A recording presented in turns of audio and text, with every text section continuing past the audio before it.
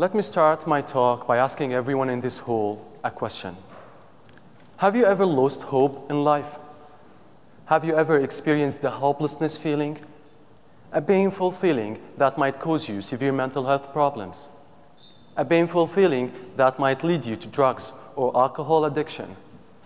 Hopefully the answer is no, and hopefully you will never experience such feeling. In this exact moment that I'm speaking to you, millions are losing hope. And millions have already lost it, especially those who live in war zones. When people lose hope, they lose their motivation, they lose their persistence, they give up their goals and dreams, and they lose their energy. And the main reason why they do so, because they believe they are unable to change their reality and influence the factors surrounding them. Well, I'll try today to change this misconception. By the way, I'm from this place, Syria, a place that almost everyone on this earth has heard about it because of the ongoing war. But today, I'm not going to tell you stories about how Syrian kids are freezing in camps, how half of my country have been destroyed, and how half of my people have been displaced. Today, I'm going to tell you a different kind of story. A story that has something similar to Yusra Mardini and Rami Anis, the two Syrians who made it to the Olympic last year. A story that has something similar to Abdurrahman Ashraf, the Syrian guy who won the European Youth Award for inventing an application that allows smartphones to communicate offline. And my story is very humble compared to those stories and to several other stories of people who challenged the war to achieve their goals and dreams. And it's not a unique story as well. In fact, it's the story of thousands whom I'm trying to be their voice here today to hopefully regenerate the hope inside those who have lost it. My story started in 2012. After seeing my country being destroyed, the economy collapsing, after seeing my people killing each other, after seeing the hate, vandalism, and crime spreading massively in my country, I lost hope. I lost my motivation and persistence, and I gave up my goals and dreams, and I lost all of my energy. And as an ambitious person, I was dying not from the war that was surrounding me. I was dying from the hopelessness feeling, a feeling like there's a knife stabbed in my heart and I can't take it out. A feeling, if I were to describe it in 2 words, I would say dying slowly. This situation continued for like 6 months till I reached the rock bottom where I was ready to do anything to alleviate my suffering. And in one specific day in 2012, the day that I will never forget in my life, I decided to take the most important decision ever. I decided to move out of the hopelessness zone. On that day, the situation in Syria changed dramatically, and a brutal battle started in my city. And I still remember every single moment of that day. I still remember looking at my neighborhood from my flat, seeing people are panicking, stores are closing, and soldiers spreading all over the place, putting checkpoints. I still remember seeing the fears inside people's eyes from not knowing what tomorrow will bring. I still remember sitting on my couch, hopelessly, no electricity, only the candle light and my cigarette light I used to smoke at that time, and everything I was hearing is the non-stop, intensive bullets and missiles 5 kilometers away from me. I was sitting with all the pain inside me, reviewing my life, my dreams, my goals, how all of them are fading away. And I said to myself, this should be the end. Today, I might die as a collateral damage if this battle 5 kilometers away reaches my neighborhood. But if for any reason I survive that day, tomorrow is going to be a new day in my life, a new start. Eventually, I survived that day, and the battle didn't reach my area. No hopelessness anymore, no negativity anymore, no sit and do nothing anymore. This is what I decided on that day. And here I would like to share the first message with people who lost hope or who might lose hope in the future. Please know what triggers your inner power. Hopelessness is something inside you. It's caused by external factors, but it comes from inside. And the solution comes from inside as well. Don't count on anyone to get you out of there. Just get rid of all negativity and understand what triggers your inner power. For me, it was seeing my dreams, goals fading away in front of my eyes triggered me to do something to change my reality. For you, it might be your wife, your kids, your husband, goals, dreams, any of these things.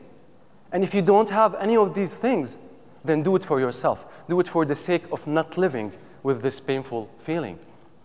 My goal was very simple: to study a master's degree in one of the best universities in the UK. For some, studying a master's degree is like climbing 10 meters over the mountain. But for me, it was like climbing Everest. Climbing Everest with no climbing equipment and in the middle of a storm. For me to study a master's degree in the UK, I needed to learn a new language from scratch. I needed to save every pound of my salary for 10 years or to have a scholarship. I needed to learn how to write essays, motivation letter, personal statements, filling application, all these things which I didn't know what was that at that time. And here I would like to share with you my second message for today. Know which mountain you want to climb and understand the needed equipment to climb it. In other words, know your goals. It might sound as a cliche, know your goal, isn't it? Then why a lot of people don't know what their goal in life is? Not having a very clear goal in life is like sailing without a destination. Do you want to sail without a destination? I don't think so. And most importantly, know how to achieve it. Know its requirement. So after I understood my goal and its requirement, I started pursuing them day and night. I started waking up 5 o'clock in the morning when nobody interrupts me to study the English. And I struggled to learn the language. I struggled because in my country, we don't exercise the English neither in our daily life, nor in the professional field, nor in the academic field. And it was so difficult to study a language without exercising it. It was like learning how to drive theoretically and not practically. But that was fine. 3 years of hard working, I managed to achieve my target in IELTS. In fact, the difficult part was in the second requirement, the funding. It's impossible to save every pound of my salary for 10 years. And a scholarship was not an option for me at that time because almost all scholarships require a high GPA in the undergrad, which I didn't have. And I can't go back in time and change my undergraduate grades. And I needed to figure out something to solve this big obstacle, to move this big rock out of my way.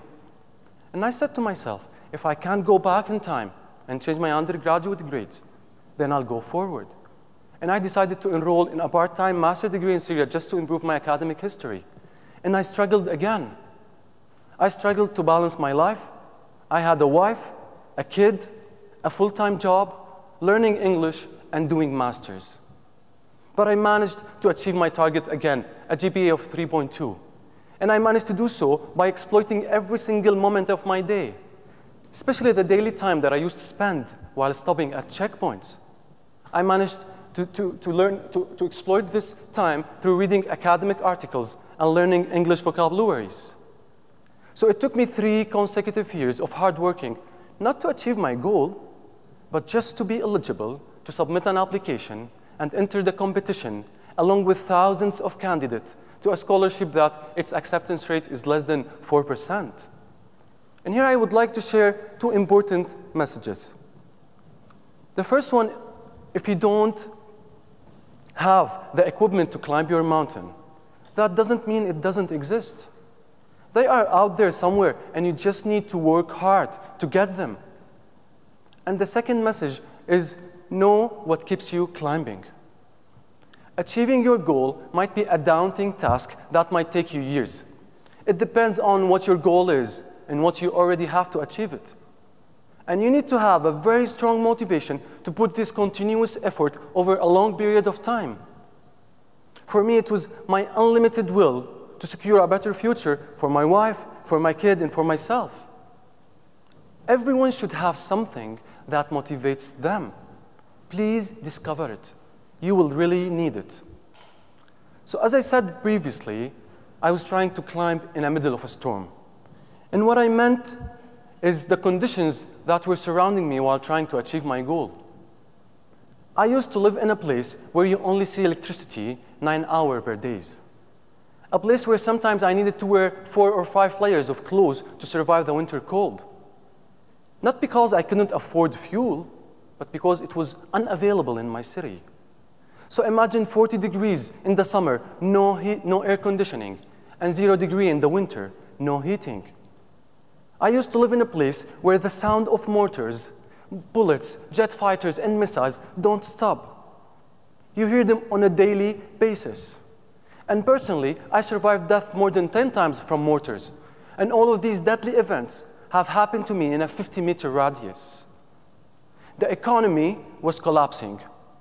I lost 80% of my salary. So imagine losing 80% of your salary while having the same level of expenses. My university was located in an unstable area. So the journey to my university was one of those journeys that might have a bad ending. And it was located near a military base. So imagine sitting in the lecture theater or meeting your supervisor, and every now and then you hear missiles launching, or you feel the building shaking. And lastly, unfortunately, the closest people to me, didn't support me during this journey. So imagine climbing your mountain in such storm. Imagine achieving your goal and studying in such conditions.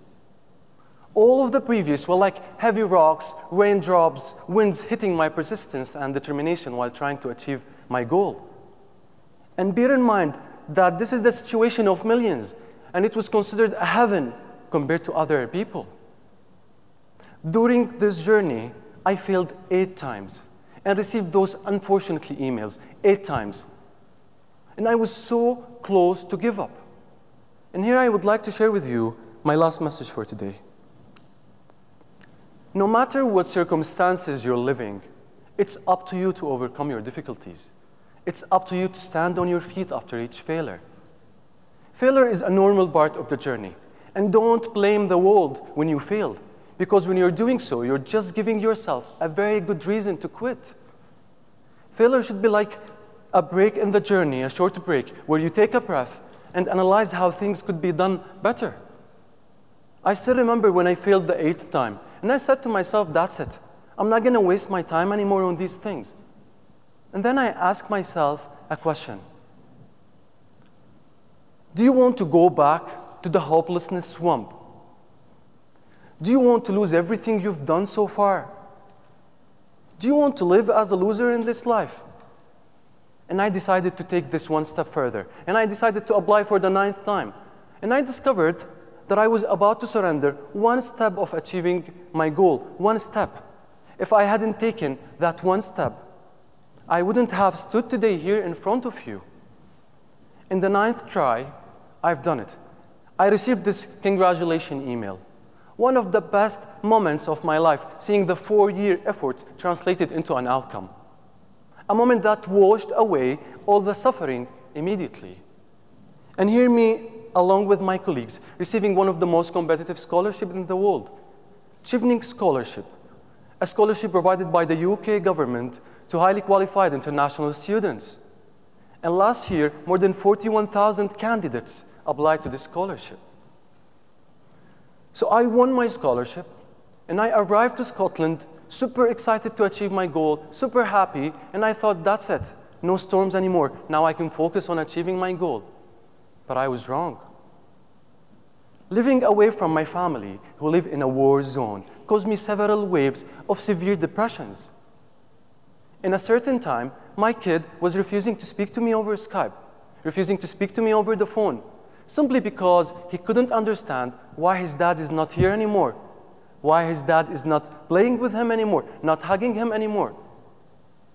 So imagine how that had impacted me. But I know he will understand when he grows up.